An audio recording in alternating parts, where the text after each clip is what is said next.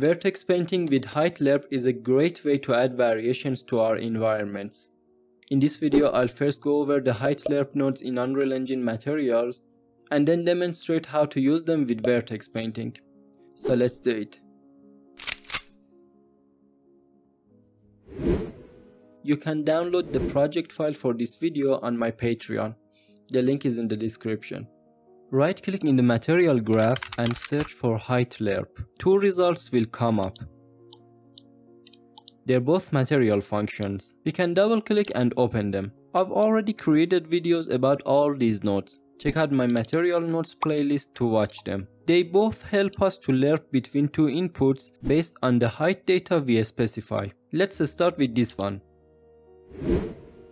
It takes 5 inputs and 3 outputs. A and B are the values we want to lerp between. They can be textures or colors. A acts as the base. Transition phase is a value between 0 and 1. When it's 0, we will see the A value, and as it increases, the B value is exposed. Up until now, it works just like the lerp node. But here's where it gets interesting. Height texture is the texture used to drive the transition, and contrast controls the smoothness of the transition between the two values. These three help us control which texture is showing. Now let's go over the outputs. Result is the final lerp of the two values. Alpha gives us the alpha of the lerp, and this one gives us the alpha without the contrast. We can use these two as the mask in a lerp or blend material attributes. Let's add two textures.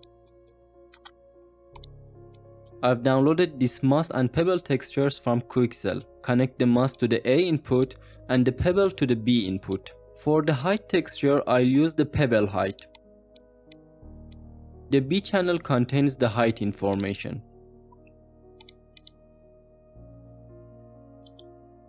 Let's first multiply it by a parameter.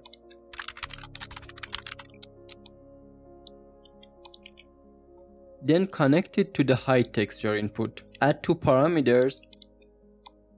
Name them transition phase and contrast. And connect them like this. Connect the result output to the base color input. And I'll decrease the specular and increase the roughness to better see the material in the level. Save the material and create a material instance.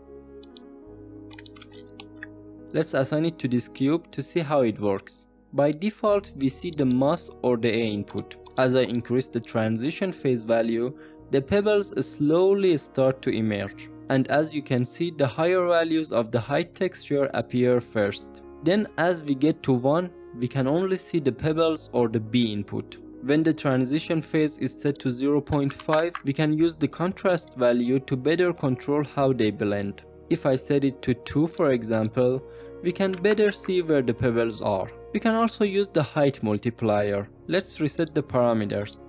Right now we can only see the moss. If I increase the height multiplier value, the pebbles slowly start to appear until we can only see the pebbles. We should use all three of these values to control the way it looks. The thing about the height texture is that we can use any texture we want. Although I'm using the pebble height in this case, it's not necessary to have the same height texture as the A or B inputs.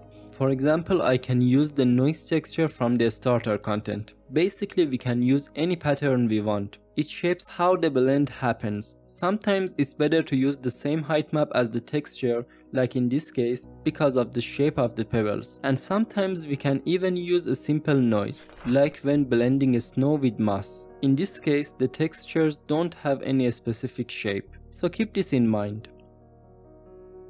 Let's get back in the material. This one gives us the alpha, and this one is the alpha without the contrast.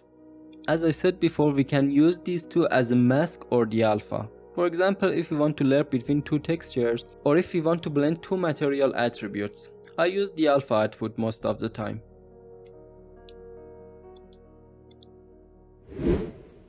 This one has 6 inputs and 4 outputs, 1 extra input and 1 extra output. The diffuse inputs are like the A and the B inputs on the other node. Transition phase and contrast are also the same. Height texture 1 controls the height of diffuse 1 and height texture 2 controls the height of diffuse 2. Let's connect these nodes just like we connected them to the other one. I'll use the pebble texture as height texture 2 and add the moss texture for height 1.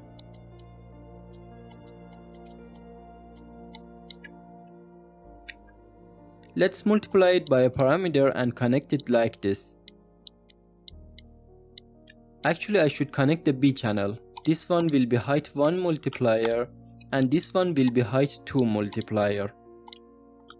Connect the result to base color and save the material. Create a material instance and assign it to the cube.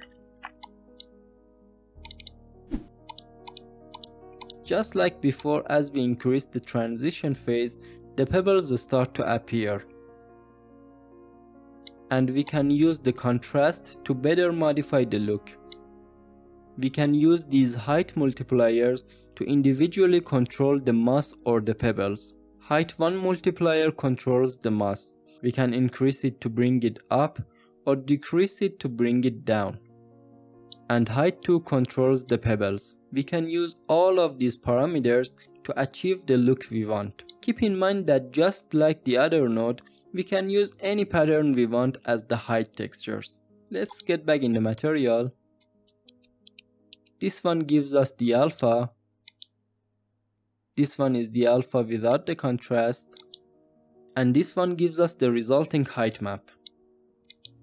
Again, the alpha outputs can be really useful to use as a mask.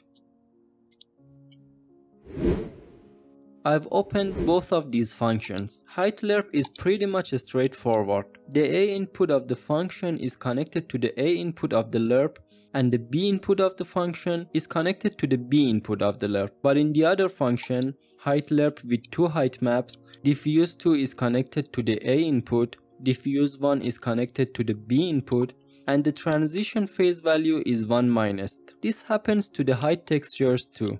Height texture 1 is connected to the B input and height texture 2 is connected to the A input. As long as we use the function for both the diffuse inputs and the height data, it doesn't have any effect. But when we use the alpha outputs as the alpha for another blend, it might get confusing. In this case, we should either swap the height textures on the function or the inputs on the blend node. For example here, although the moss is connected to the A input and the pebble is connected to the B input on the blend node, we should connect the moss height to height texture 2 and the pebble height to height texture 1. So keep this in mind when using this node.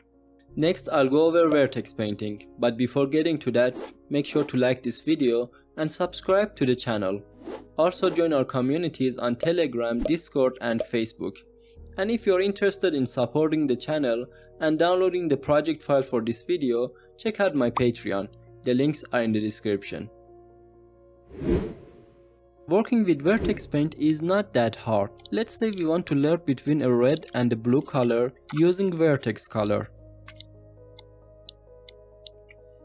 I'll add a Vertex color node and connect its red channel to the alpha input. Connect the lerp to the base color input. By default, we see the blue color because the vertex color gives us a value of 1. We can see it if we connect it straight to the base color input. Let's connect the lerp again and save the material. Assign the material to the mesh and select it in the level. Up here, select the mesh paint mode. We can either change the paint color to black, enable only the red channel here and start painting the red color, because remember, vertex color is white by default. Or fill it with the black color, then change the color to white and start painting the blue color on the mesh. We can change the brush settings from up here to better control the painting process. Also make sure your mesh has enough vertices. We're changing the vertex colors, so we need them. Using simple lerp gives us this. As you can see, the transition is too smooth and lacks detail. In this example, we're getting a detailed transition when vertex painting. The great thing is that we can get so many variations with only one mesh and one material. And it's relatively cheap. We may use more processing power in the shader, but it allows us to use much less memory storage because we don't need so many textures. These are all using the same mesh and the same material. Create a new material and open it. Add the moss and the pebble textures to the material.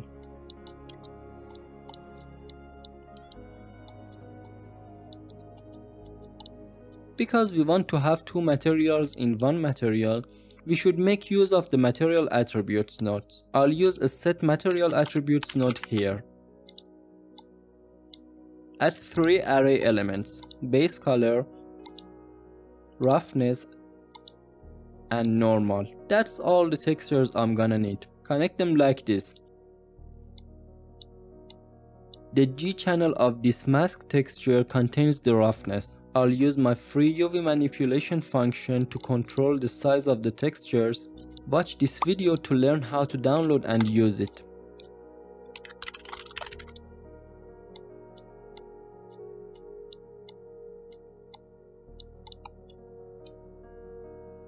Add a named reroute here and name it moss. I'll also add a named reroute for its height texture.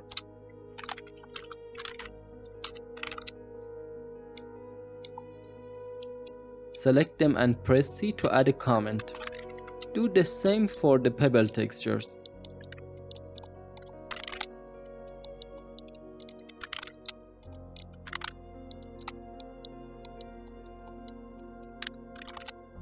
Down here, add a height lerp.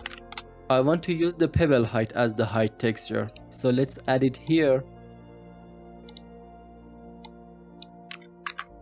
Multiply it by a parameter and connect it like this. Keep in mind that when using the pebble height here, it doesn't mean that it controls the height of the pebbles. We're just using it as the pattern to lerp between the moss and the pebble. Add a parameter for the contrast, and for the transition phase, I'll add the vertex color node and use its red channel. Connect the alpha output to a named reroute and name it alpha. Let's select the main material node and enable use material attributes. Then add a blend material attributes node and connect it to the main material node. Bring the moss, pebble and alpha nodes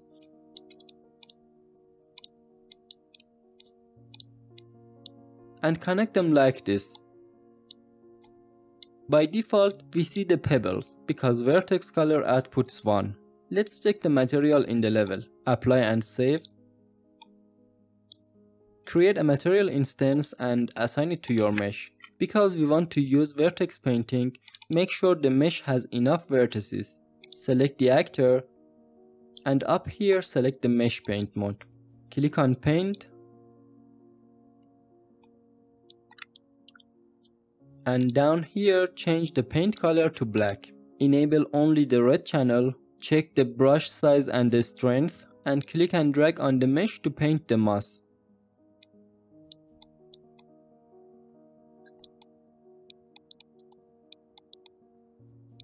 We can tweak the material parameters here to better control it. If you want to have the moss by default and then vertex paint the pebbles on top of it, we can set the paint color to black and up here click on fill. Then set the paint color to white, make sure only the red channel is enabled here and start painting the pebbles. Again, we can tweak the material parameters to better control it.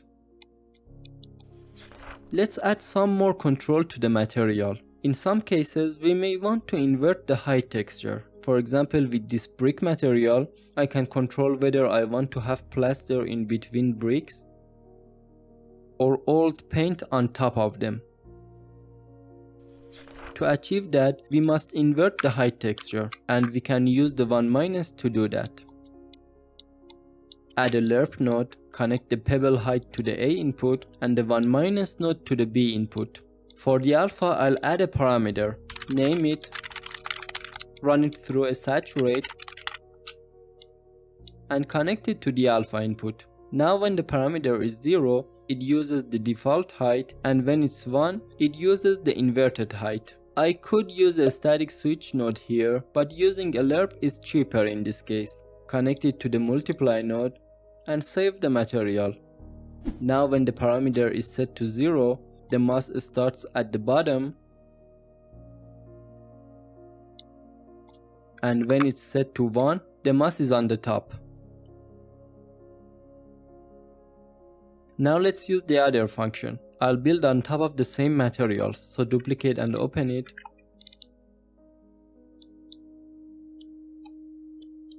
In the alpha section, delete this and add the other one.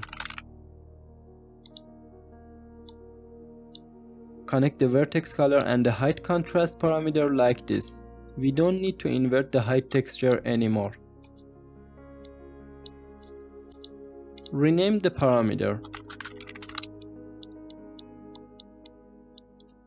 As I said before, because pebble is connected to the B input here, we should connect its height to the height texture 1 input. Let's bring the mass height, multiply it by a parameter, and connect it to the height texture 2 input. Here connect the alpha output to the named reroute, and it's done. Apply and save the material. Create a material instance and assign it to your mesh. Select it and go to mesh paint. Set the paint color to black and start painting the pebbles.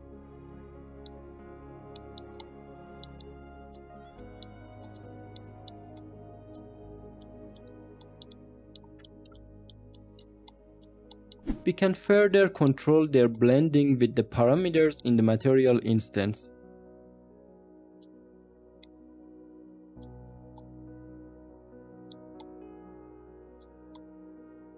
We can also set the paint color to black and click on fill. Then set the color to white and paint in the mass where we want.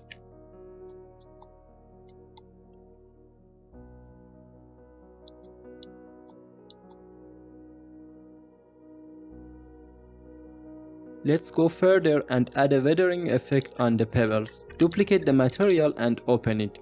Make some room in the pebble section. We want to add some new nodes. Multiply the albedo by a vector 3.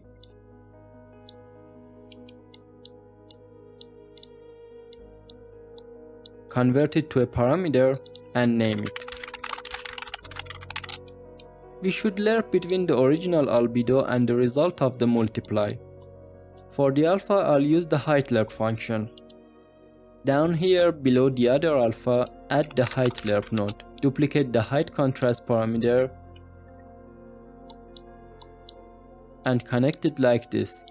This one will be contrast with mass and this one will be contrast weathering. Connect the G channel of the vertex color to the transition phase. Duplicate the pebble height nodes down here, connect it, and rename the parameter to weathering. Connect the alpha output to a named reroute and name it alpha weathering. Then up here, connect it to the alpha of the lerp.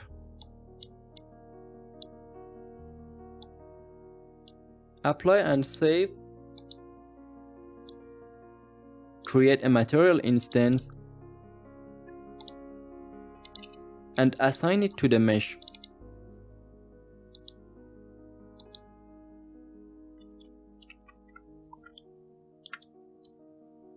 Let's first fill all the channels with black. Now change the color to white and start painting the mass. Keep changing the size and the strength to create a unique result. Then enable the green channel and start painting in the weathering. Make the weathering color darker to better see where you're adding them.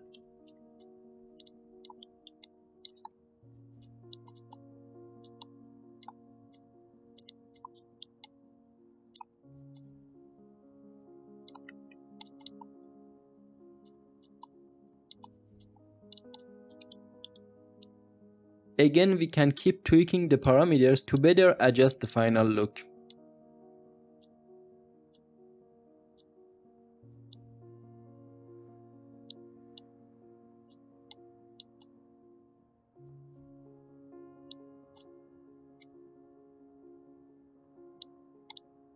Create materials like these and use them with Vertex painting to better understand the process. Or you can download this project on my Patreon. In the next video, I'm gonna combine this technique with nano tessellation.